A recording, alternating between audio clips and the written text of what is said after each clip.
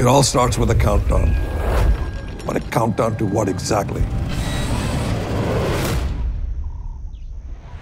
6 years ago, we took on a journey to build the most advanced and the most modern communication system in the world. There are almost 3 billion people that don't have high-speed connectivity. Imagine if they had the ability to be connected just like you and I do, what they could do, what contributions they could make. This mission is ambitious for a truly worthy cause. It's going to impact communities that cannot be reached with fiber, traditional communications. The solution really has to be from space. You can think of Project Kuiper as a three-part system: the satellite constellation, the customer terminal, and just as critically, the ground network and software that ultimately deliver connectivity. We have set out to design the most advanced satellite network ever built, and we have created the whole thing in-house at Amazon. You need just about every technology area to contribute to build the satellite: the propulsion system, the solar arrays, the silicon, the phaser antennas, the optical inter-satellite links. The team has to be innovative, agile, resilient as we're moving very, very fast. Building, testing, developing in-house has been an extraordinary ingredient.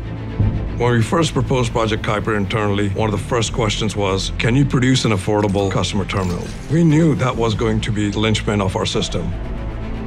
The big breakthrough for us was combining transmit and receive antennas into a single aperture. No one had ever done this in the Ka-band. That let us pack a ton of performance into a really compact, really low-cost design. We're going to build tens of millions of these antennas, and we are well on our way.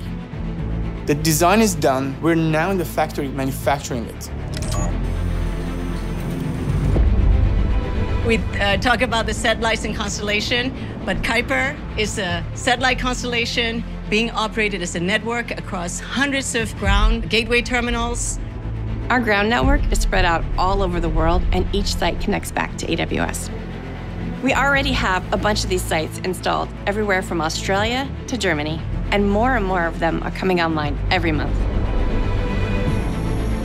There's a big difference between launching 2 satellites and launching 3,000 satellites. The past couple of years, my team has really been focused on how to achieve scale. Our own dedicated payload processing facility gives us the ability to control our own destiny.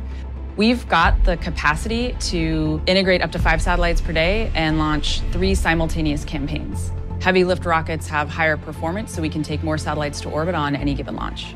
All of our heavy lift launch partners have had a successful first flight, so that's been a pretty exciting thing for us to see because we made those investments years in advance.